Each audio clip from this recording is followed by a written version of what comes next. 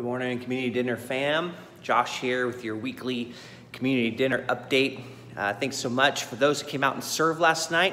Helped us make a difference in the lives of individuals that just need some hope and also some food, some meals. And we had a great night both in, all three in Centralia, Bucota, and Chehalis. You can see here our numbers for Bucota.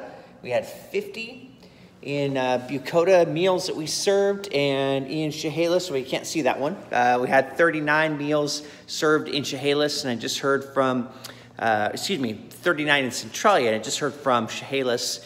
They served about 40 over there. So again, awesome night, just getting food in the hands of people and just preparing for that day that we can share Jesus indoors. And just cool to be able to share those scriptures though and have conversations with people, many chances to pray and just hear what's on people's hearts. Got prayer requests last night of a gentleman who's the parent of his stepkids is in the hospital with a heart condition, had a heart attack, and just able to hear that prayer request and be there for those types of interactions and conversations. So again, just great to be out there with you guys, and thanks for serving and praying and giving and investing in community dinners and taking the gospel to people that need it. God bless you guys. Thanks for watching.